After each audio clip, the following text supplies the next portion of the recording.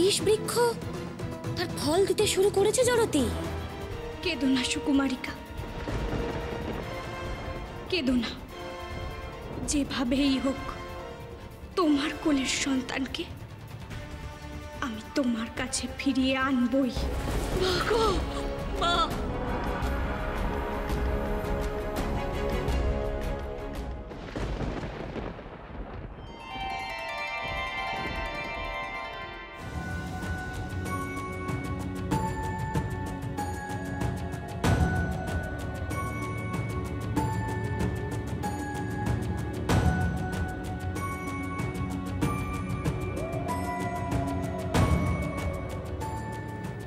অলক্ষ্মী, অলক্ষ্মী, কোথায় তুমি? কোথায় তুমি? কোথায় তুমি? এ তুমি উচিত কার্য করনি অলক্ষ্মী।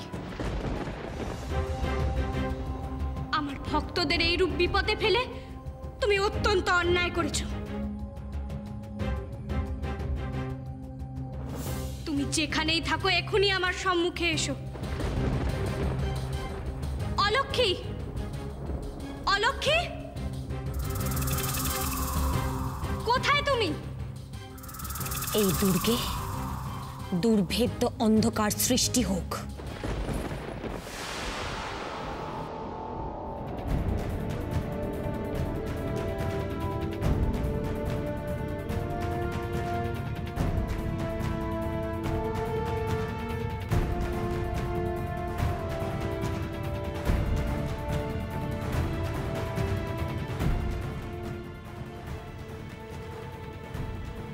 অলক্ষ্মী,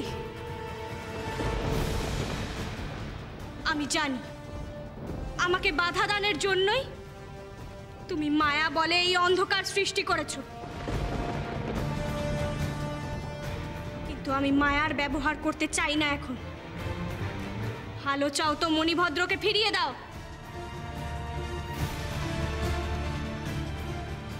অলক্ষ্মী! দেবী, এ কি করলেন দেবী? শ্রীলক্ষ্মীর প্রবেশে বাধা সৃষ্টি করলেন? উনি এখানে আসুক এটাই তো আপনার উদ্দেশ্য ছিল। আমি আমার সেই উদ্দেশ্যই সফল করছি জড়তি। এতকাল আমি শ্রীলক্ষ্মীর সকল কার্যে বাধা প্রদান করে এসেছি। এখন আমি যদি তা না করি তাহলে তো শ্রীলক্ষ্মীর সন্দেহ হতে পারে যে আমার অন্য কোনো উদ্দেশ্য আছে। আর আমার আসল উদ্দেশ্য হলো শ্রীলক্ষ্মীর সকল স্ত্রী শক্তি হরণ করা। আর আমি তাকে কোনোভাবেই সেটা বুঝতে দেব না। চারিদিকে দুর্ভেদ্য অন্ধকার, মায়ার ব্যবহার না করলে এই অন্ধকারে কে পথ দেখাবে আমায়?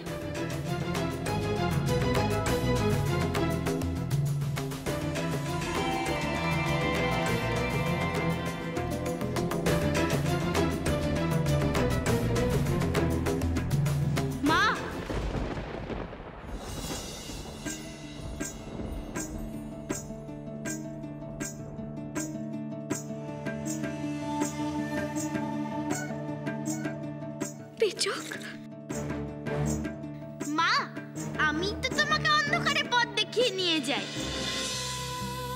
আজও আমি তোমাকে অন্ধকারে পথ দেখাবো। পেচক, পেচক মিত্র আমার, কত কাল দেখি না তোমাকে। তুমি কি করে জানলে আমি এখানে?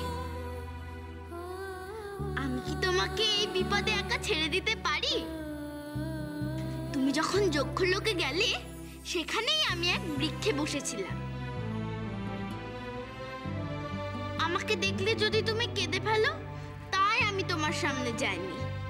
চলো, আমি তোমাকে দুর্গের ভিতরে নিয়ে যাব।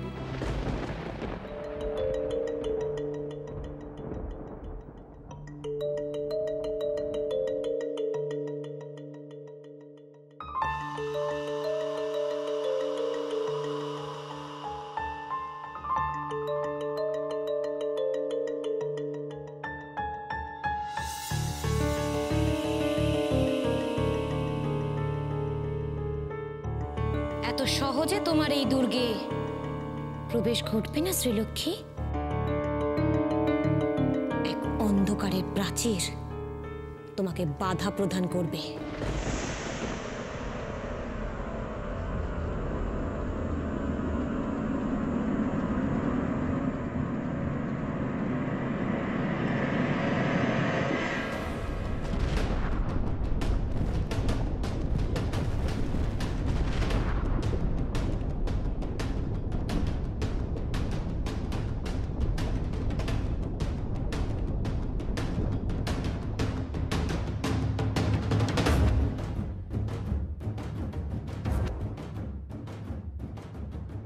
মা, সামনে একটা প্রাচীর আছে মনে হচ্ছে। আমি তো কিছুই বুঝতে পারছি না। পেচক, এ মায়া প্রাচীর। আমাকে আমার শক্তি দ্বারাই এই প্রাচীর ভেদ করতে হবে। ভেবেছিলাম মায়ার আশ্রয় নেব না, অলক্ষ্মীর সঙ্গে সরাসরি কথা বলে তার সুমতির চেষ্টা করব, কিন্তু তা হওয়ার নয়।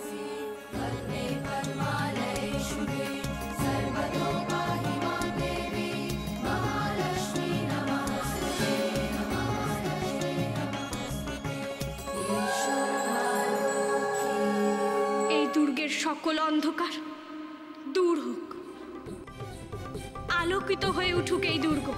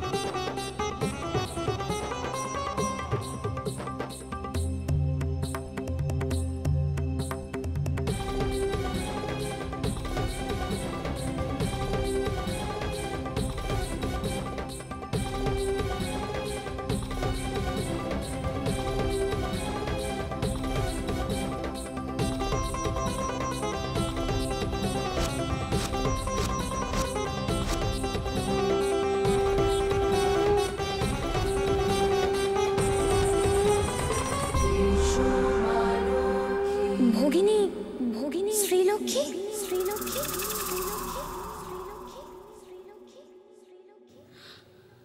তুমি এখানে? তুমি এখানে? তুমি এখানে? এ কি আশ্চর্য!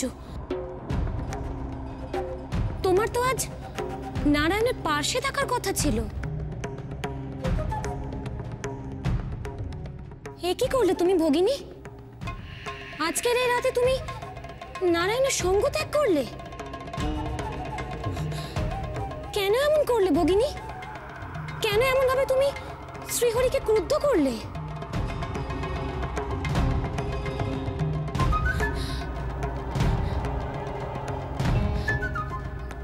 না না, এ তুমি একদম উচিত কার্য করনি। আমি জানি আমার জন্য তোমার চিন্তা হচ্ছিল, বিশেষ করে যখন আমি নারায়ণের ক্রোধের শিকার হয়েছি, তখন ভগিনী হিসেবে তোমার আমার জন্য উদ্বিগ্ন হওয়াটা স্বাভাবিক। কিন্তু তাই বলে তুমি আজ রাত্রে বৈকুণ্ঠ ত্যাগ করলে?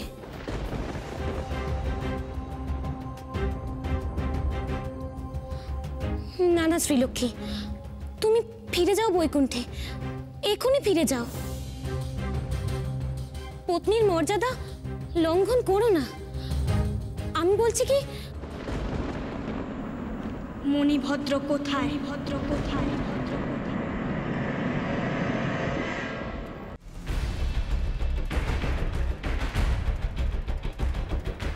মণিভদ্র? কি মণিভদ্র? কি হয়েছে তার? অলক্ষী, অনেক সহ্য করেছি আমি তোমাকে। তুমি আমার সংসার বিনষ্ট করতে চেয়েছিলে, তবুও আমি তোমাকে নারায়ণের ক্রোধ থেকে রক্ষা করেছি। আর নয়, আমার ভক্তদের কোনো ক্ষতি আমি তোমাকে করতে দেব না। মণিভদ্র কোথায়? এখনই তাকে সুকুমারিকার ক্রোড়ে ফিরিয়ে দাও।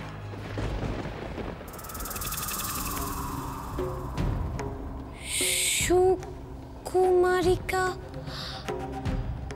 ও, মনে পড়েছে, তোমার সেই যক্ষিণী ভক্ত।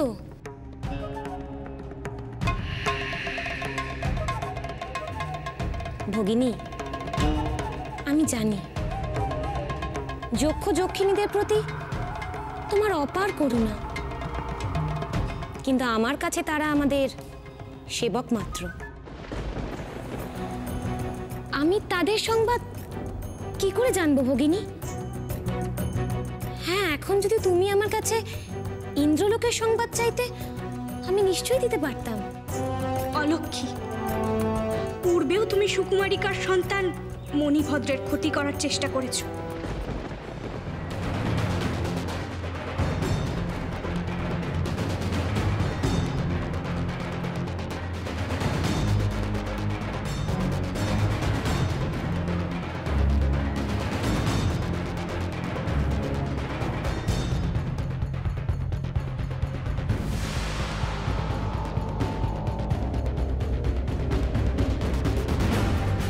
এবারেও যে তার অন্তর্ধানের কারণ তুমি, সে বিষয়ে আমি নিশ্চিত।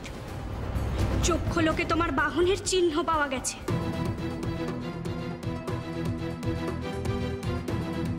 ভগিনী, আমার বাহন বায়স যত্রতত্র বিহার করে, যেমন তোমার পেচক।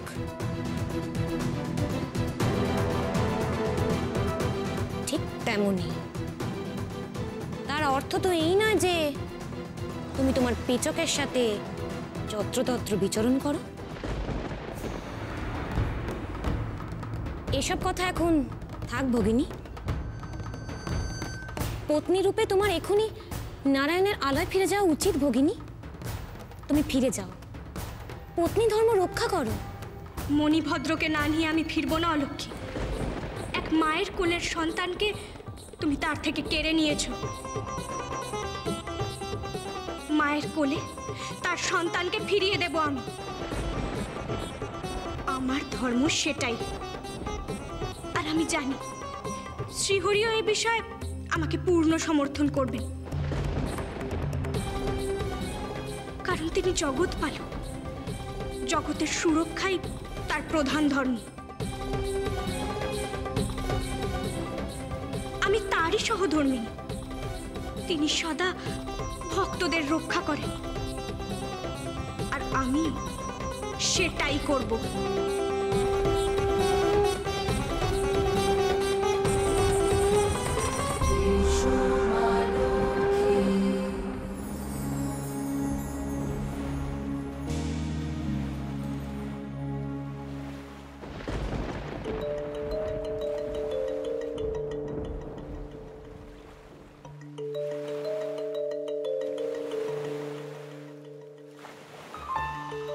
কোথায় গেল শ্রীলক্ষ্মী?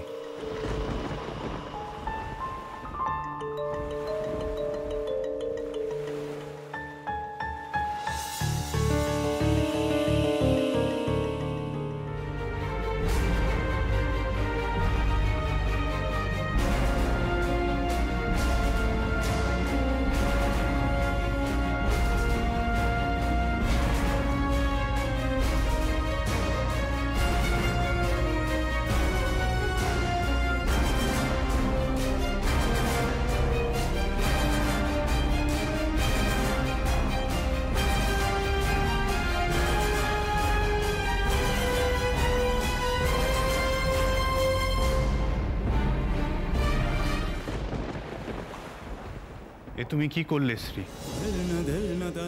আজকের এই রাতে উন্মুক্তকে সে বৈকুণ্ঠ ত্যাগ করলে। এতে তুমি শুধু বিবাহের বিধি ভঙ্গ করনি, আমার নিষেধাজ্ঞা লঙ্ঘন করে এক মহা সর্বনাশের আহ্বান করেছো তুমি। এবার আমি কি করব?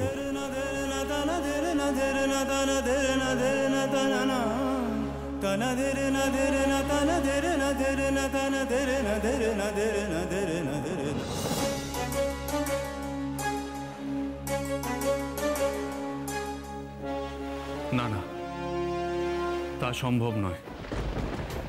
আমার পক্ষে বিধি ভঙ্গ করে আজ রাত্রে বৈকুণ্ঠ ত্যাগ করা সম্ভব নয়।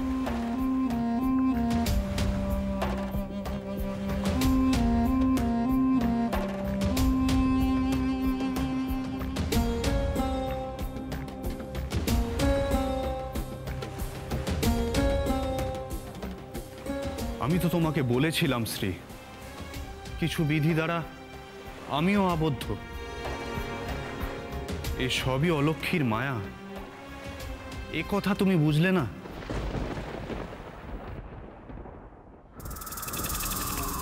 ভগিনী,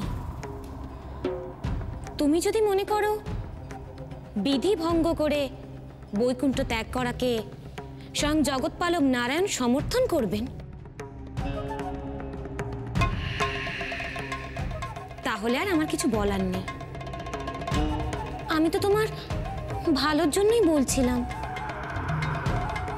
নারায়ণ কি করবেন না করবেন সেই সিদ্ধান্ত তুমি তার উপরেই ছেড়ে দাও।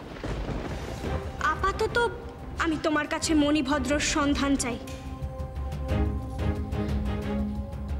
তোমার সন্দেহ হলে তুমি মণিভদ্রকে এই দুর্গের সর্বত্র নিজেই সন্ধান করে নিতে পারো ভগিনী, তাতে আমার কোনো আপত্তি নেই।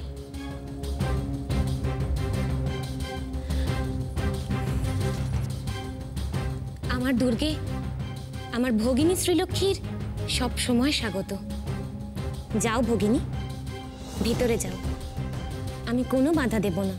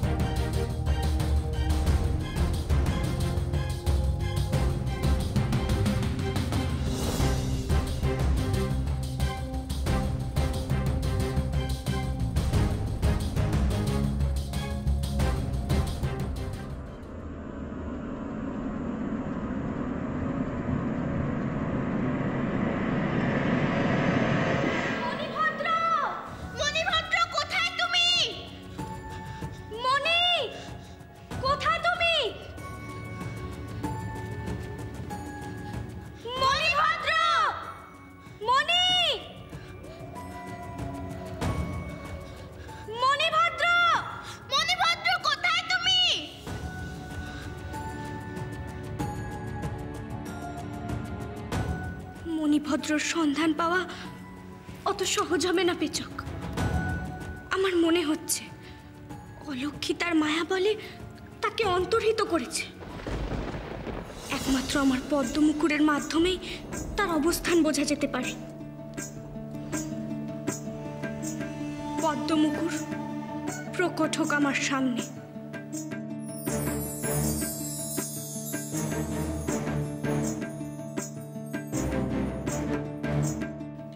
আমি মণিভদ্রকে দেখতে চাই। কোথায় মণিভদ্র?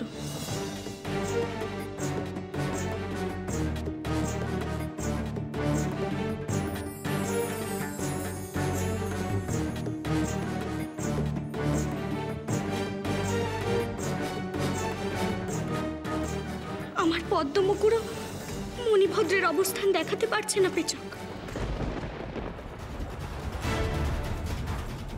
এখন কি উপায় হবে?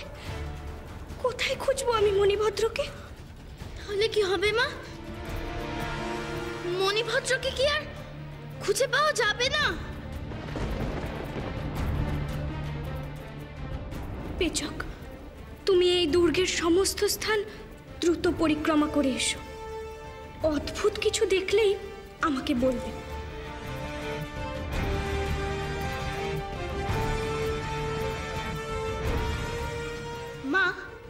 আসার সময় দুর্গের বাইরে একটা কালো বৃক্ষ দেখেছিলাম। তুমি কি সেটা দেখেছো? কালো বৃক্ষ?